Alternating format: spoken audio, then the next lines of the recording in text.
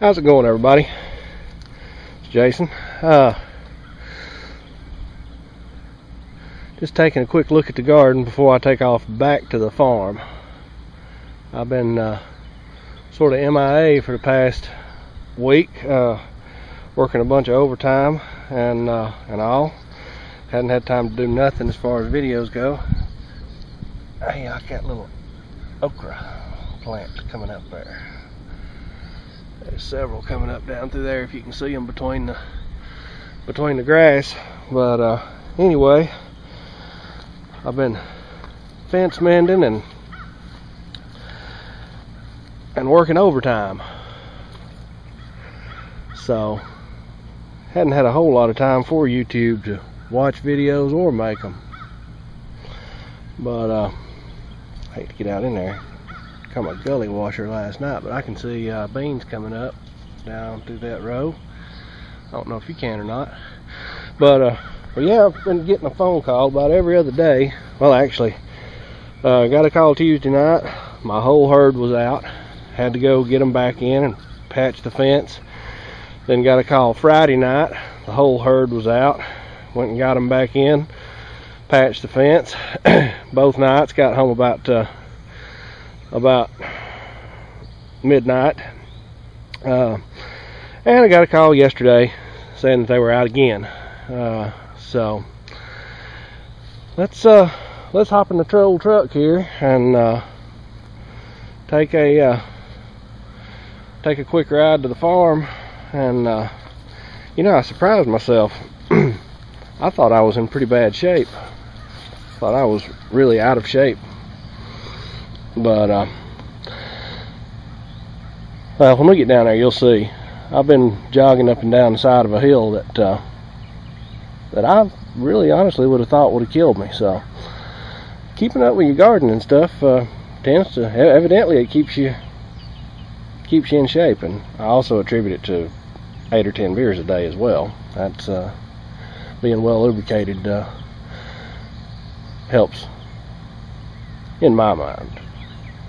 Maybe that may not be for everybody, but anyway, I'm loaded up to go back down there, and this time I'm going to actually work during the day. I've been doing this stuff at night.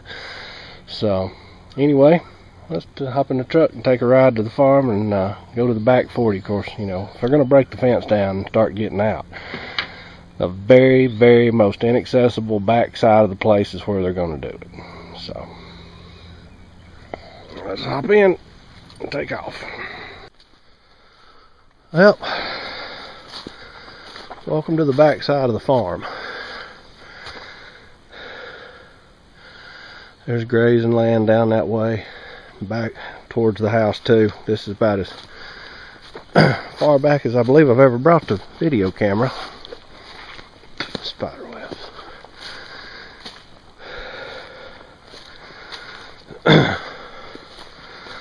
This actually used to be a road bed back here. If you notice them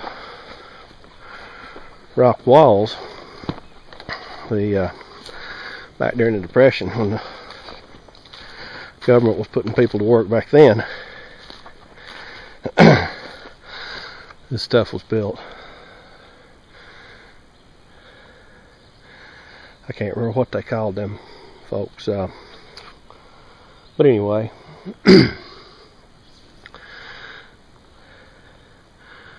But up on the other side of that hill has been my nightmare this week.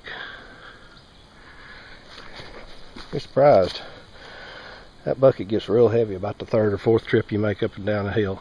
So anyway, shut the camera off, pick you back up at the top of the hill. Is that everybody?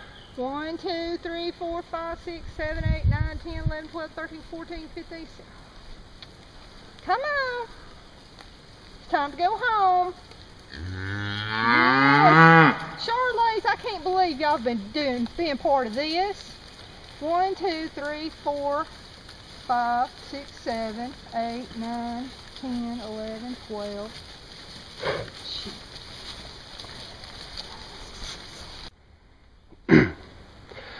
Well, I see why the cows keep getting out. I guess y'all can see those 4 new strands. that I've pulled off in that direction.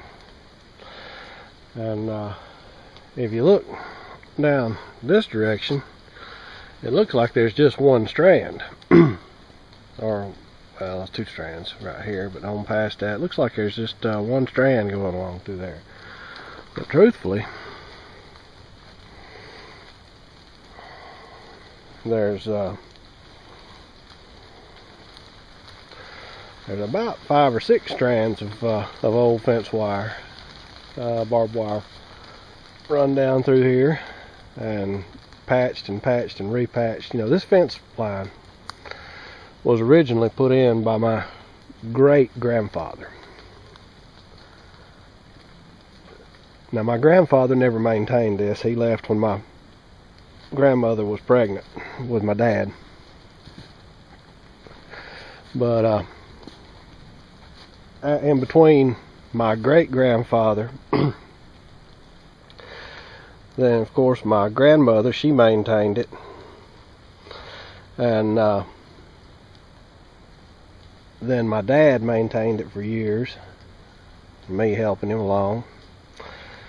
Back before the day of metal T-posts. So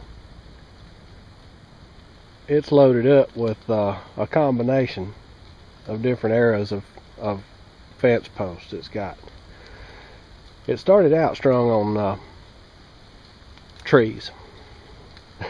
And then from there, fence posts were put in the ground, actual split posts like the one you see in here and here